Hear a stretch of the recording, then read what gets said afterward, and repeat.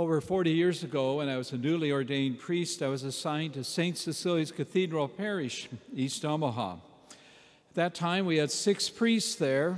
3 of us were teaching in the high school and the grade school, responsible to going to the hospitals and other duties assigned by the pastor. You know, that famous line of job descriptions. Well, one of our duties was duty day. And what duty day was, on that particular day, any phone calls that came for help with rent or gas or utilities, whatever it might be, you got that phone call. If there was anyone who came to the door that day asking for the same types of things, you were the priest they went to. So we all took our turns. I always thought I had more duty days, but I don't know. It just, they were so full. You had so many phone calls, and you had so many people coming to the doors. You know, the cathedral towers, you could see them from the Interstate 480 when you're coming into Omaha. From downtown, you could see the cathedral towers. It was a real beacon in eastern Omaha in so many ways. And so as a result, I just knew that my day was going to be full with that. And after a while, I started cataloging a little bit, and I was averaging at least 2 hours a day just doing that. And those interruptions usually came at inconvenient times, but those were what we were there for, to be available to the people. And they range in all kinds of requests. And yes, we had some people who were regulars, and there's others who were traveling through. And what it taught me was, as I heard the stories of so many different people, all the different things that happen to people that most people don't ever have an idea about. Now, in our parish there at St. Cecilia's at that time, like our parish today and many parishes, there was a group of people organized with what's called the St. Vincent de Paul Society. We have a conference here in the parish as well. That group of people would get some of the requests that we had. If people lived in the parish, they would go out 2 by 2 to their homes to hear the story, whatever it was, rent, gas, utilities, whatever it was. And again, try to help as much as possible.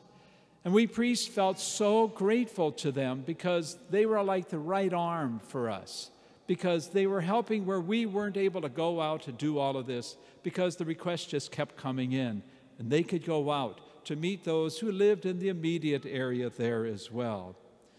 Well, here at St. Vincent de Paul, we don't have 2 hours a day of people calling us and meeting us at the doors. But you would be surprised how many people do call us. Now, a lot of calls actually from St. Vincent de Paul Society, we're the parish. That's a huge number. You have no idea, every day. But much more importantly, we have people coming every day, often at inconvenient times when you run around, everybody's busy, someone appears, and we want to drop things because we want to help that person or situation. Weekends, nights, not convenient times, that's what we're here for. Now, we can help people with immediate needs, sometimes especially like with food. We have a pantry. We had a pantry. It's got in a room where we've got the shelves and food there, and that's really good for immediate need. However, when we were building the parish center a few years ago, and we were talking about it, we talked about having an outreach center and talked about having a pantry. And we got questions on, say, well, don't you have a pantry? I said, well, we do. Well, isn't it big enough? We said, no. What do you mean? Well, there's more people coming all the time. Well, you know, we should be able to handle that. But anyway, they decided to have an outreach center, decided to have a pantry. People question, it seems it's too large. We should be using it for other space and so forth. And we assured them, they said, wait and you will see. We will build it and they will come. And they are coming. Our pantry is only open a few days each month now. Monday mornings, Monday evenings. Got that worked out. The number of people keep coming more and more all the time. Yes, part of it is COVID.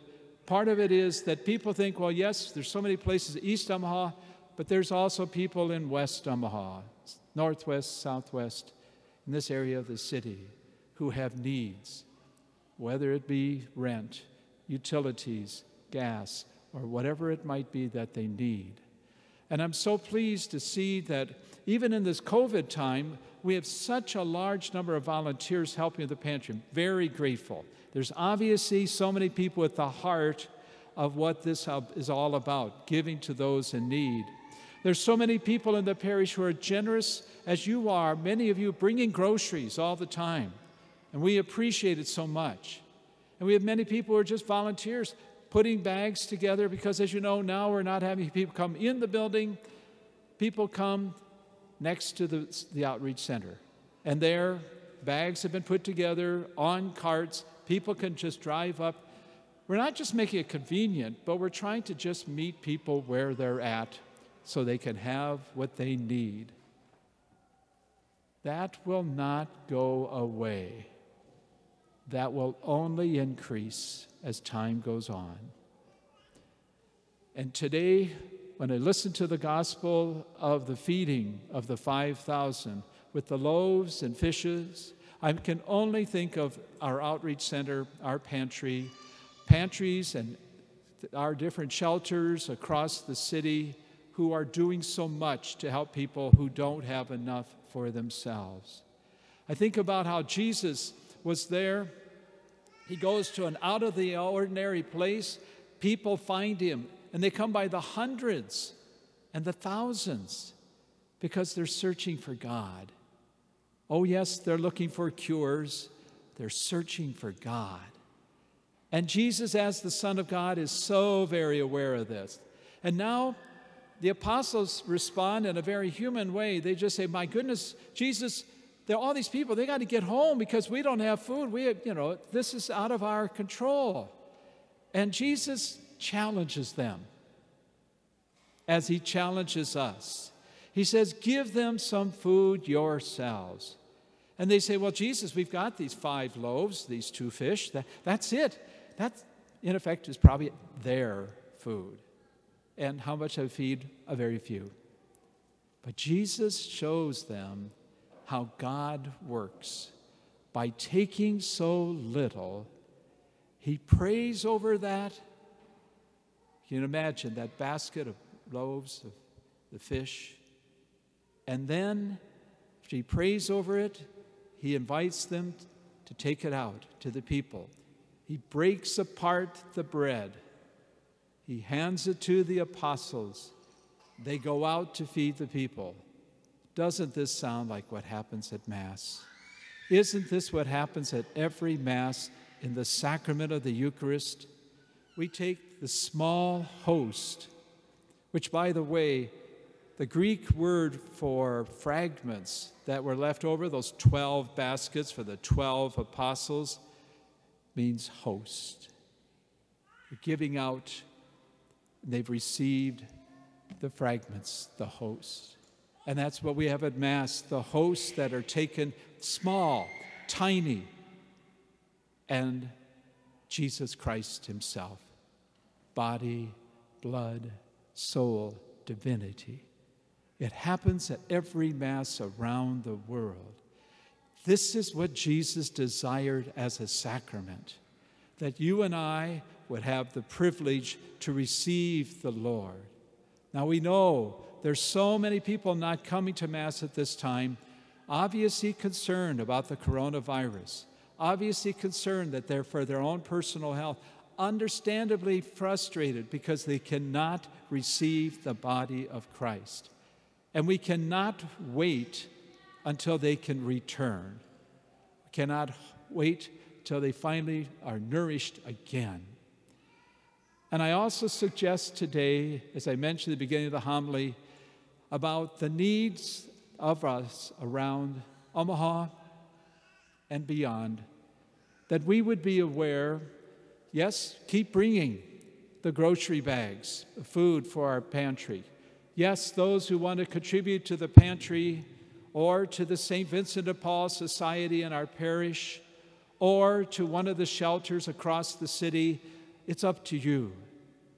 But your generosity, what seems so little, what Jesus was trying to teach the apostles, becomes so much when it is shared, when it is given freely, when it is generously offered. And we don't always know how that's going to be used. And some people are skeptical, oh, what do they use the food and for?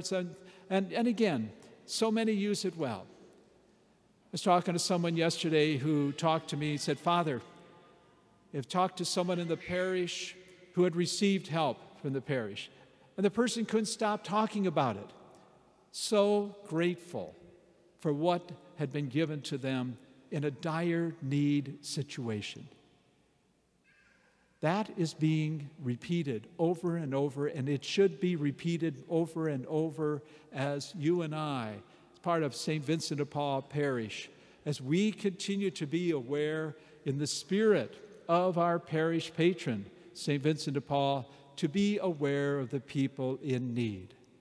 Sometimes we feel like, what can I give? What little will it make a difference? It's amazing. Look what Jesus could do with so little. Look what he does at the altar with so little himself. Look what you and I can do, what seems so small when we do it together. That's being the body of Christ. That is what God is inviting of us. So this morning, I just invite you to be aware of how God blesses us abundantly. And what we take for granted is not something other families and individuals are able to do. And that we recognize we are called by God to be aware and to teach our children to be aware and to be aware of how we can bring that little to become so much when we do it as a disciple of the Lord Jesus.